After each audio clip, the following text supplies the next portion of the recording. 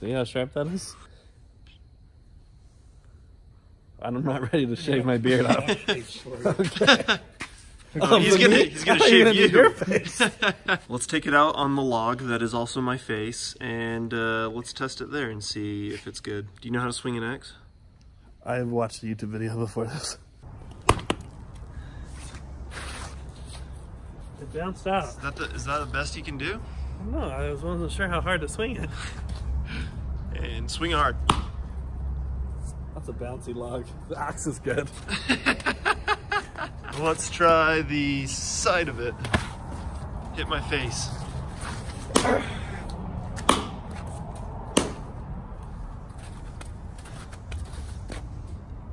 Yeah, we'll go with sharp.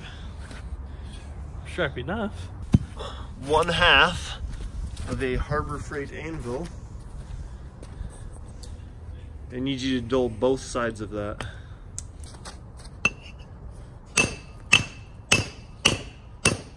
It's stronger than the Harbor Freight anvil. That's it. It's definitely doing more damage to the anvil than to the axe. That still looks good as new. How are we gonna dull this? It also did more damage to the anvil than it did to the log.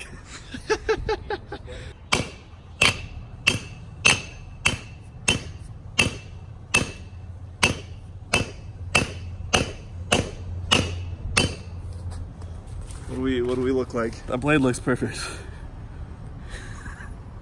It's like unscathed. That actually did more damage than the steel hitting a rock. Yeah, that like flattened it. That's a very hard rock.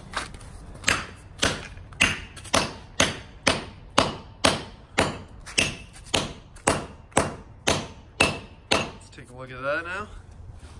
Oh, that's like... How's a rock harder than an anvil? I don't know. That's actually doing a really good job though. We've got a decently dull axe. Now we need to sharpen it. What angle are axes sharpened? It says most axes have a 30 to 40 degree angle at the end of the bit. What is an axe bit? Is that called a bit? Bit, yeah, like a drill bit, but axe.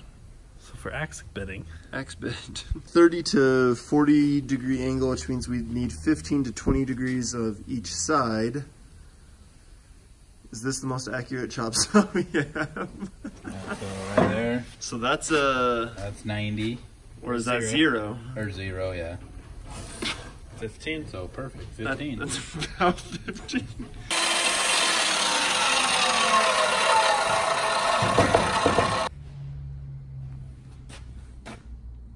What is that? 15. Dead on. Are you 15. serious? Yeah. That's the angle that is sharpened at, and so what we're gonna try and do is angle this. That's not gonna work.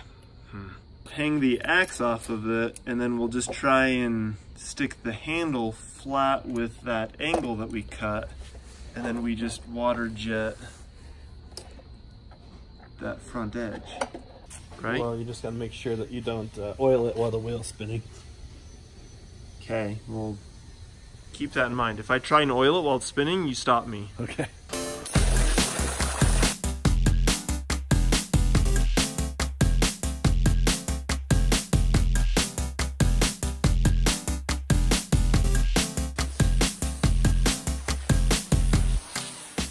Okay, so we may or may not have forgotten to square it up, but...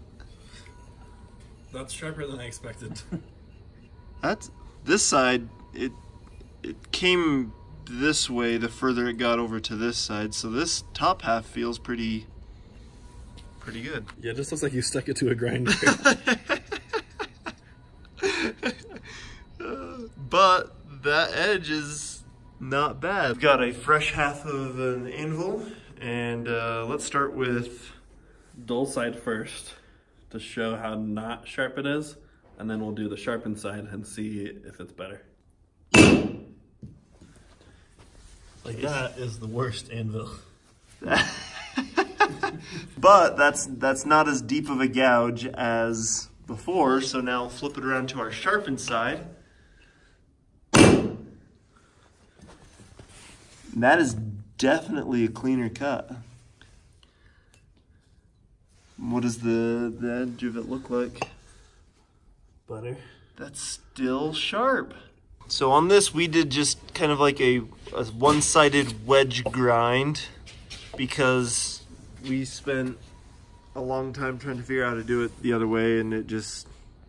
We're not that smart. Yeah. This side, what we're going to attempt is, what if we just line this like perfectly up and then just run the water jet right down the center of it so that half the stream goes down one side and half down the other side, thus giving it a perfect bevel grind.